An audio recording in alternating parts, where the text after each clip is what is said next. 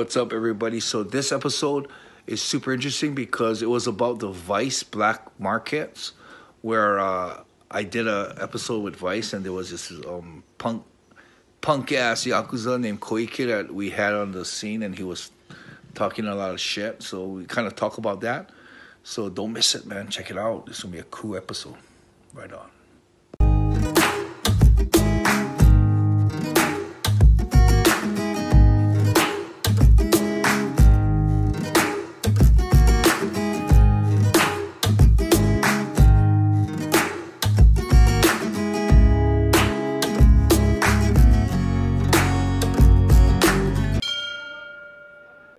What's up, everybody, and welcome back to the Yamato Damashi podcast. My name is James, of course, joined by Enson himself. Enson, how are you, man? How you doing?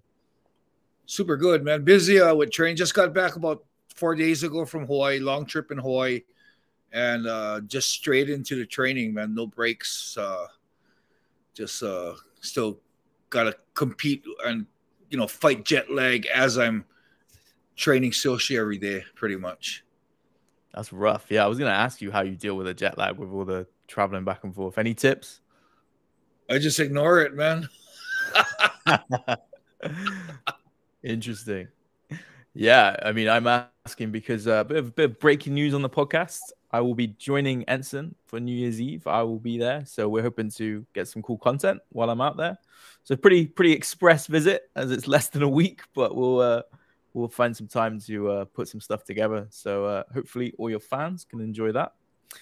But yeah, more news to come on that shortly. But today's episode, we thought, given that Enson put up a clip from the episode he did for Vice Black Market, we thought we'd run through that episode a little bit and then maybe talk some of the themes from the episode and maybe what things are like today. On that note, so going back then, so this is about 2015, 2016 that the episode was recorded. How did Vice get in touch with you? Well, Vice wanted to do something on their overall coverage wanted to be the black market. So the prostitution, drug smuggling, and the gangs. So yeah, so I was contacted because I'm close with a lot of the groups. And without me being a part of it, those groups probably wouldn't have cooperated with Vice as much as they did. So I was asked to be a part of it so we could get their cooperation. Awesome. Yeah, because the whole Black Market series goes all around the world. What was interesting about this episode, I found, was the theme of it, right? So it kind of starts off talking about, obviously, underground street fights and the gambling on that. But sort of the theme suddenly becomes the idea that there's the traditional Yakuza, but then there's also like is it Gurentai? Or I can't really pronounce it very well. Yeah, it's kind of like, people don't know, sort of the street gangs and mafia, right? I guess kind of the less official. And that was kind of like the theme of the episode, which is really cool and interesting to see sort of how they compare. So as we break down the episode, I've got a couple of questions on what that's like. But the episode kind of starts with you guys in a restaurant, talking about different things. And one of the things is you ask one of the guys there, what's his occupation, and he comes out with like cleaning business or something like that. And I was curious, is that common for Yakuza or like Gurentai, like to have like some sort of alias, I guess, for what their job is? Well, yeah, I think a lot of them have a normal job, but a lot of them don't. Like he was kind of joking around because I think what he meant by cleaning was he cleans out bad people. Oh, okay, wow. So like the strong arm. That guy's like the strong arm. He's like a pro kickboxer kind of thing. Real good fighter. So yeah, Masa. His name is Masa. That guy. Yeah. But no, that was interesting. I always wondered, how open people are, I guess, around what they do, if that makes sense. Is that something like, do people, I mean, I guess, is it disclosed by the appearance, right, with the tattoos? Is that how people generally know, like, oh, this guy's connected? Yeah, I mean, pretty much it's not something that they hide. They're not too they're not something that's it's frowned upon, and they don't try to you know, like if a lady was a prostitute, maybe she'd be more embarrassed to say it. Being a yakuza or a gangster is not something that is frowned upon, especially in that side of the world. Because I mean, that was always something I noticed growing up, that there's so many movies about Yakuza, there's so many video games about Yakuza and stuff like that, that it's kind of like not necessarily celebrated, but I guess it's kind of like the Italian mafia, right? We love films like The Godfather and that side of things. It's in pop culture, but it's interesting to see how it crosses over between sort of everyday Japanese people and actually, you know, people that seem like you'll meet someone and hang out with someone, you come here. Sounds interesting. Sounds good. The episode kind of focuses on, you know, two fighters. One of them's a guy called Kita. I was wondering, you know, is that someone that you keep in contact with still? Yeah, he's so Kita is with a group that I'm with, the Kitakyushu guys. Like I think on Instagram I posted a video of me going to Kitakyushu before Shoshi's last fight, and they were at a restaurant, and they had like a barbecue restaurant that they rented out the whole top floor, and it was just the boys, and they came to pretty much pay their respects to me. It's like I know that their boss is like my we call it like kohai, so he's like a guy that's kind of under me, and their boss calls me boss. And these guys are I've knew these guys for over a decade, so I've seen that group grow from 12 guys to like 50, 60 guys. Wow. So you know the guy Roll is the boss. He's like super feared and super respected by them, and he like loves me, so like respects me to a point where he calls me boss. So you got to figure for those guys, it's like their boss is calling this other guy boss. I mean, their boss is already like God, so I'm like a higher symbol. Like, yeah. So it's kind of weird because when I go there, you can see them looking at me like I'm not like that human, like almost like I'm some superhero that's sitting there, and they're like in awe. You know, it's kind of it's a little weird. And I even catch Roll. Yes, Sarah, we catch Roll like staring at me. But they admire me, and they respect me. I think in this world, I think it's a real good mixture of fear and respect. Mm-hmm. Without one or the other, you're not going to get too far in this world. If you only got respect and they have no fear of you, it's probably not going to work out well. If they have only fear but they don't respect you, this is probably not going to work out well.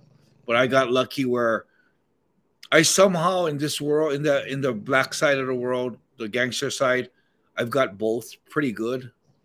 So it's almost like you'll meet a lot of them, but you'll be knowing that you're with me, they're going to be on their most respectful behavior. You'll probably be like, oh, those guys are so nice. I can't even imagine they're doing bad stuff like Yakuza do.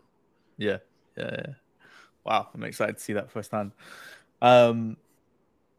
So just to clarify then, because that was one of the things that did sort of confuse me in the episode. So they are Yakuza, but because they were sort of referring to them as something different in the episode, right? It was kind of because you cut to Koike, who we'll get onto in a minute, was kind of like a traditional Yakuza. So what's the main differences between the two sides of groups, I guess?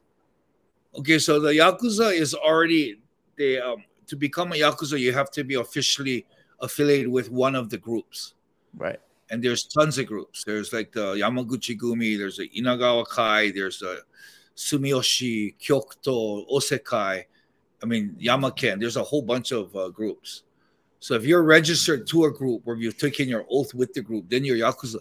But you follow their rules, and what the gangster guys that are not Yakuza, the reason why nowadays they don't join the Yakuza is because the Yakuza run shit really different. Yeah. So, for example, if the boss of the Yakuza group has a problem with somebody, they'll send all the soldiers out to take care of it. Mm-hmm. if the soldier has a problem, they'll send out other soldiers to help them. Okay, but with the gangster boys, like even for me, the way I run my group, if one of my guys has a problem, I go out and take care of it. Yeah, so it's a real different thing where the top guys of the group in the Yakuza group they sit back and make the younger guys do everything, while the gangster guys, the top guys will take care of the problem for the younger guys. So really different. It's really different on the way they do things as far as for their elders and their higher ups. Yeah, that is really interesting, right? It's kind of it's weird actually, because the way you talk about it is almost like a business in that sense, right? You got, like, if you think of a typical CEO, he doesn't typically do that. He asks for people to deal with things. So it's kind of weird how there's parallels there, right? So much. And I guess that makes sense given the nature of things, of how it's almost like we're talking about like a corporate business and a small business. Yeah, that's what I was thinking. Like, problem at one of the Hilton hotels, you'll never talk to the top guys. You'll talk to all the ones that run and do errands and shit. But if you go to a small business and you have a problem with Destiny Forever, it's me or Sarah going to talk to you about it and help you through it. You know, so I think it's almost like that, where the Yakuza groups are so huge that they have this system that they run that is really not so personable with the group, but the gangster guys are a lot more personable. You know, whenever I go there, man, I get red carpet. These guys put me up in a hotel. Last time I went up there, they drove me. They took me on a Shinkansen, a bullet train, like a hour bullet train. Then in another car ride, they did everything. They bought my tickets. They rented the car. Took me all the way to Miyamoto Musashi's grave. Took me around. Bought me dinner. Put me in a hotel. Make sure I had a massage every night. I mean, these guys like take care of me like I'm royalty, and it's been like that. It's not like something that just happens every so often. They've done that. They've done that ever since I've come around, and it's amazing. I mean, the way they take care of me. That's the thing about the gangster guys too. They really take care of each other, and they'll die for each other. Well, yeah, that was kind of expressed in the episode, right? There's a real sort of love between them, like it's a friendship, and it's kind of where they sort of said that maybe in the more sort of structured Yakuza groups, it's more of a your boss sort of thing, like a business relationship. So it's definitely interesting to see how the two compare.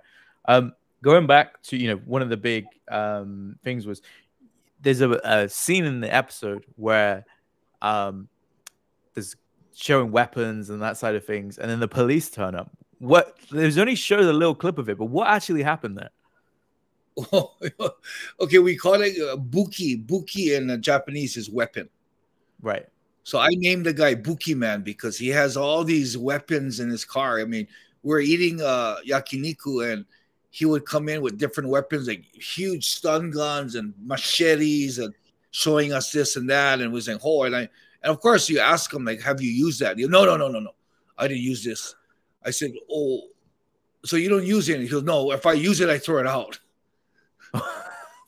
Yeah, so it wasn't like he doesn't use them. He uses them, but if he uses them, he throws it out.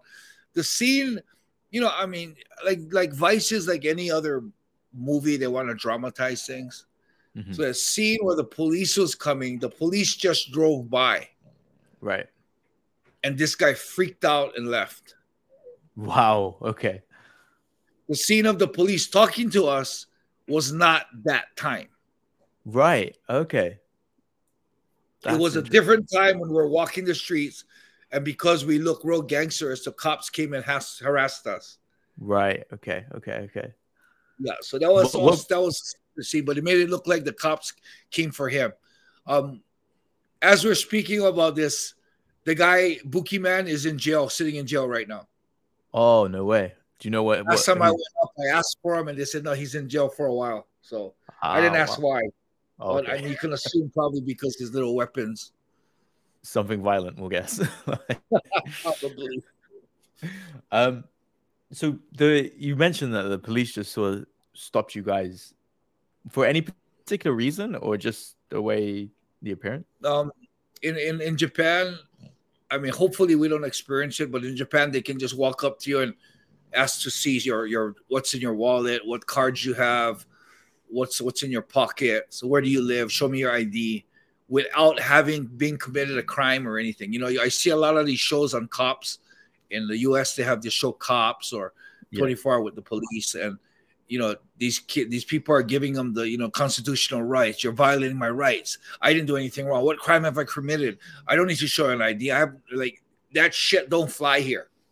Really? Wow. You show them your ID. They want to see your ID. If you don't show them your ID, you're gonna you may as well give up an hour of your day, because they're gonna be prying on you, and it's really the police really have no laws against them here.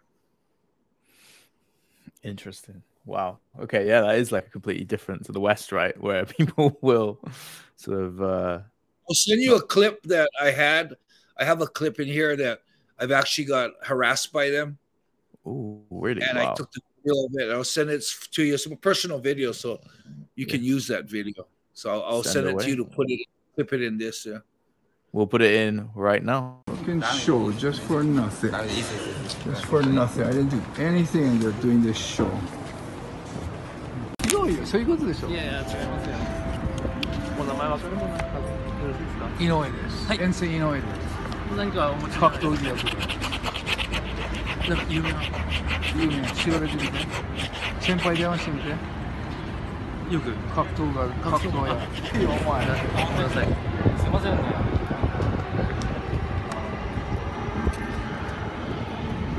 ありがとうございます。お願いします。なんで? So I need to obviously talk about the character Koike, because it was a big part of the episode, one of the more sort of shocking elements of the episode, I'd say, just because of some of the stuff that he was saying. So the first way they introduced Koike is the incident that actually you posted on your Instagram page as a reminder from that episode. So let's get into that first. You said that a couple of nights before, something went down where Koike wasn't happy with the level of customer service. Is that right? Yeah, that was actually that wasn't a couple nights ago. That was about a couple months ago. Oh, okay. I just had that footage that they wanted to use that footage when I told them about that footage. But yeah, so we're in a VIP room in a hostess club. Yep. And you know, he ordered girls to come sit by us, so the girls are sitting by us, and some of the girls that you know, the girls have other customers that they call it shime, where we request them. So these girls are requested by other customers. So of course, you're not the only customer, so they gotta pass them around. Mm-hmm. And you know, when you're ordering drinks and stuff, you know, when the club's crowded, it'll take a little longer. Mm-hmm. And Koike just didn't think that, you know, it's not that he didn't feel he was getting good service. He felt he wasn't getting enough special service, being who he was. Okay. So yeah, so that incident happened like that. You know, before we even go on, Koike is a fucking punk. Ooh. He's a punk. Yeah, he's a punk. He owes me money. He's the type of guy that was perfect for the scene. That's why I asked him to do it, because he would say all the stupid shit that he said. Yeah. And I don't associate with him at all. Mm-hmm. And even when we called him for that Vice interview, I haven't seen him for 2 years before that, because so you know that scene that we have, that was probably not 2 months ago, it was 2 years ago. Oh wow. Okay. And since that scene, I stopped going out with him, because as you notice, I had to pull the bottle out of his hand. Yeah. And it got to a point where I'm sitting with him while he's doing that. It looks bad on me, because he's being a punk. He's picking on weaker people, and that's not my style. Mm-hmm. And it looks bad for me to be sitting there almost like I agree with what he's doing. That's why I had to stand up and stop him from doing what he was doing. And if he turned any aggression towards me, I would have just smashed him right there. Mm-hmm. So that I don't agree with. You know, the way he is. I don't hang out with him at all. He messages me about once a year, and I ignore his messages. Right. He owes me money, and it will come down to a point where I'll corner him about the money, and even you know, almost maybe threaten him or give him an ultimatum on it. And I think 90% chance he'll probably lie to weasel out, but there is a 10% chance he might stand up against me. And that's what I kind of want to avoid. Because if he does stand up against me, I'll smash him physically. I'll smash him physically. And his backing will not overcome my backing. My backing will smash his backing. But you know, it's not somewhere that I want to go right now because I'm out of that whole scene. So maybe we'll visit Koike when you come, and I'll call him out on the money he owes me when you're there, and you can video it. Cool, let's do it. We may as well get it on video and get a good YouTube, a big YouTube episode.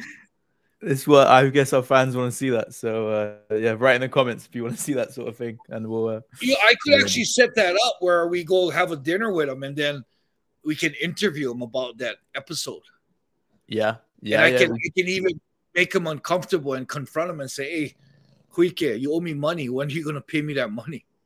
Yeah, why not? And why he'll lie and say, "Oh, I'll pay you this, I'll pay you that," and he'll lie. And I can either decide to corner him more and make him uncomfortable, or I can back off and just, look, he's lying. So we can actually do that. That might be exciting to do. It could be really exciting. So just in case people haven't seen the episode, to give you an idea of what Koike was saying on this episode, was that he killed 3 dogs, he killed 7 people, he gouged someone's eyes out and with a fork, and then ate it and made him spat it out or something. I don't know if that's true. I don't know whether you know if it's true, but there's some pretty outlandish things to say on a US documentary. Yeah. I'm not sure how much is true either. I'm not sure if he even killed anyone before. He might have. The eye thing, I'm not sure about that. The dog thing, I know he mistreats dogs. I fucking hate that. Yeah. Yeah, he was doing it to one of his dogs. He had a pit bull and he was hitting it and shit. Where I stepped in and told him, "Bro, don't do that in front of me, man." Yeah. That's good you did that. Yeah. So I just kind of ignored that. When he said that in the Vice, I kind of just ignored it because I didn't want to go there. Yeah. Because how difficult was that, right? Like you're doing something for Vice. This isn't like a standard you going to meet him. This is, you got cameras there. Like Vice is obviously wanting certain things. Like what he said was gold, right? That's what TV people want. But how hard was it to sort of grit your teeth at some of the stuff, I guess? I know who he is, and I know what Vice wanted. And the reason why I called him over is because I knew he would eat that that spotlight up. He would eat that spotlight up, and I know he would say stupid shit like Vice wanted. Yeah. So that whole thing, man.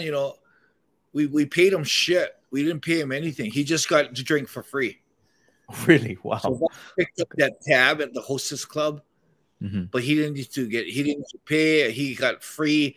It looked like he was a big celebrity with the girls because he's getting filmed, So he's a fucking ham. He's a fucking punk, and I knew how he was, and I knew he'd play good for the part. But he might be scary to some, but I know who he is, and I know his backing, and I know he's a punk, and I don't even care if he sees this. I'll call him a punk to his face. He's a punk. He owes me money. He's a fucking punk. Yeah. We'll do that. We'll do that episode when you're here, and I'll call him a punk to his face and see what he does. That's see if he goes. Must-watch TV. If Vice want to get back in touch about part 2, then give us a shout.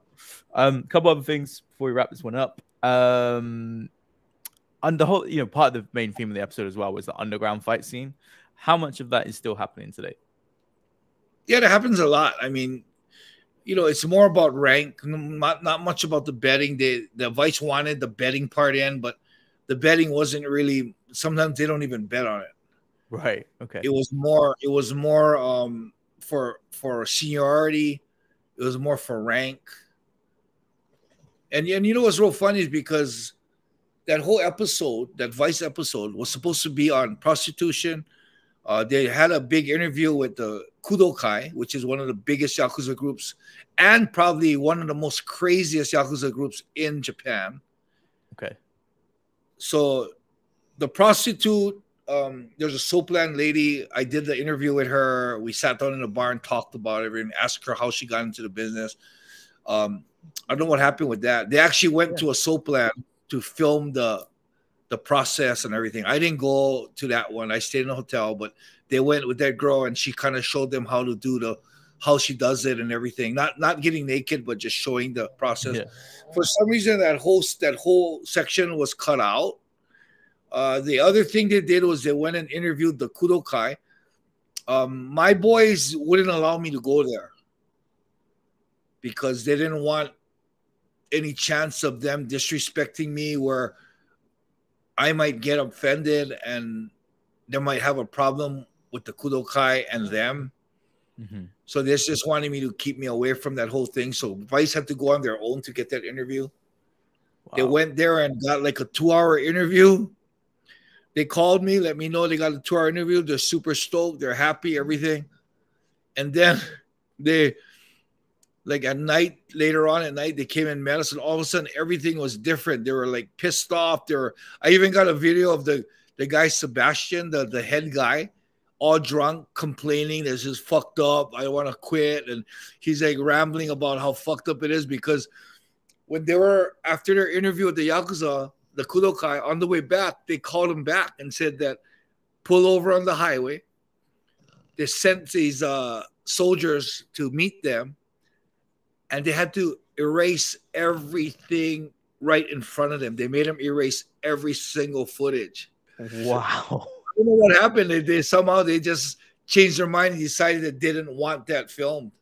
Right. And so the higher up guys sent the soldiers down to meet them and they had to erase everything that they took. Wow. Can you imagine? From an editor's point of view, that's heartbreaking, but that's just so it must have been. I wonder what they said. I mean, you mentioned the Koike are like notorious, right? So is there any particular reason why they are so crazy? I don't know. Just the Yakuza groups in Japan. It's funny because the further south you go, the crazier the groups are. Right. And these guys are like known to just pull up in front of a restaurant and shoot somebody. Whoa. Yeah, they're like real notorious to a point where the police went and took down the whole group. A lot of their offices are shut down now, and it's like right now in Kitakyushu, the Koike is almost non-existent. Wow. Yeah, so I'll find that footage and send it to you because you guys, it'll be funny to see that where they got so bummed about losing the footage. They don't even, I don't think they even remember me having this footage. So it's going to be funny if they ever see this and what the fuck I got them videoed crying and complaining about it. That's going to be hilarious. So this whole episode was supposed to be more about, the black market, the Yakuza side, the prostitution and the gangs. But I guess because of the Yakuza thing fell apart, somehow the prostitution one didn't fit in well. And the gang, the boys that filmed for us with the fights and everything, that actually turned out better than Vice thought it would be. So I guess that's why they decided to make that the main point of the whole story. Yeah. Wow, that's super interesting, right? Because the whole thing is literally about the sort of street fighting aspect of it. So it's crazy that there was so much that was cut. Like some of it probably exists somewhere. Some of it, by the sounds of it, is deleted. So really cool to get the behind the scenes on that side of things. Is it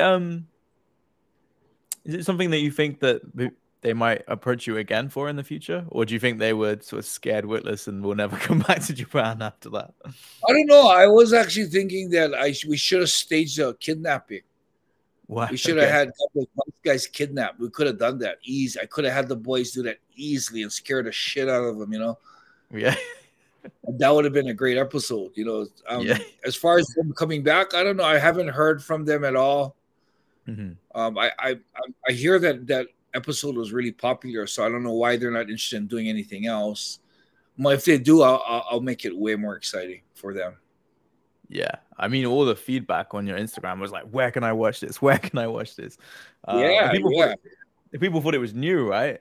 You know, everyone was like, "When does this air?" And it's like, it aired 5, 6, 7 years ago. 6, 7 years ago.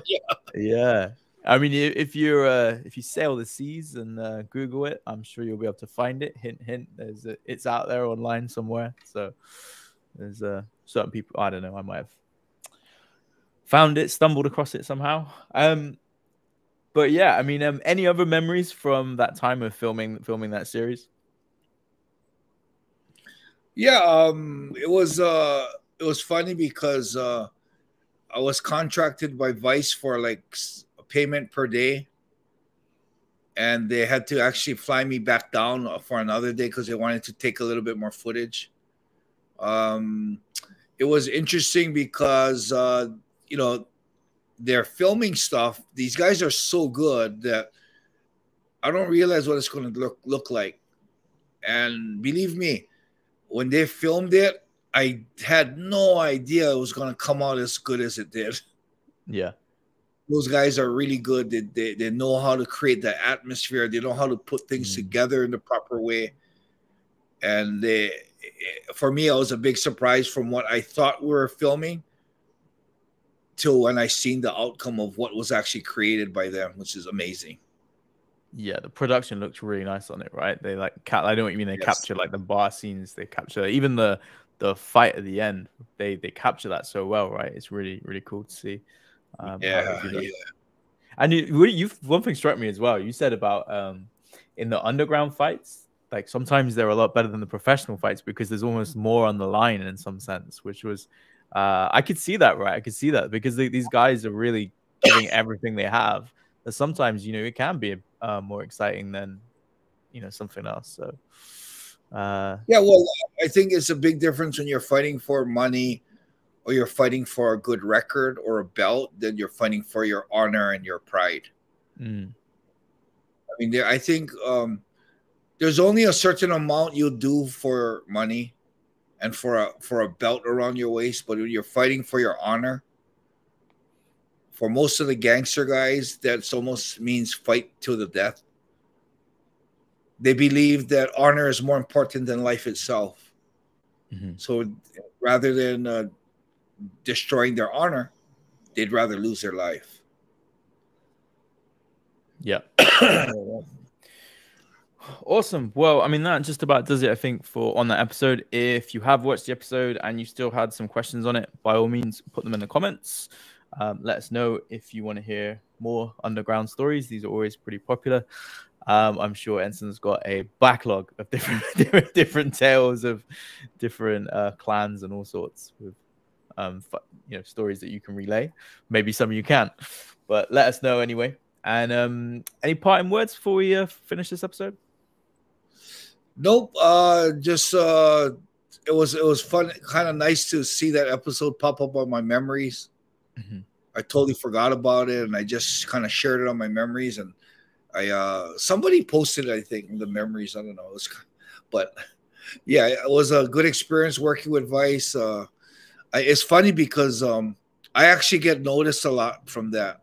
At like Los Angeles airport, I had a guy come up to me and said, "Oh, you're the Vice guy." Like, this guy didn't know me as a fighter at all, but he was like, "Oh, you're the Vice guy. You're the Vice guy." I was like, "Oh, I'm the Vice guy now." It's like pretty cool, you know. So it's kind of neat to be recognized. And that's not only the only time. There's a bunch of times where I got approached about the Vice thing. The Vice thing. Pretty cool. I wish they would do another one. I'm more than happy to work with him again. Yeah, but we'll see. Yeah, but there's plenty of content. Cool. Well, thanks everybody for watching. We will be back again soon. All right, that was the insights on Vice. You have any questions, any comments, anything else you want me to talk about? Write in the comments and make sure you like, subscribe, and share. Right on.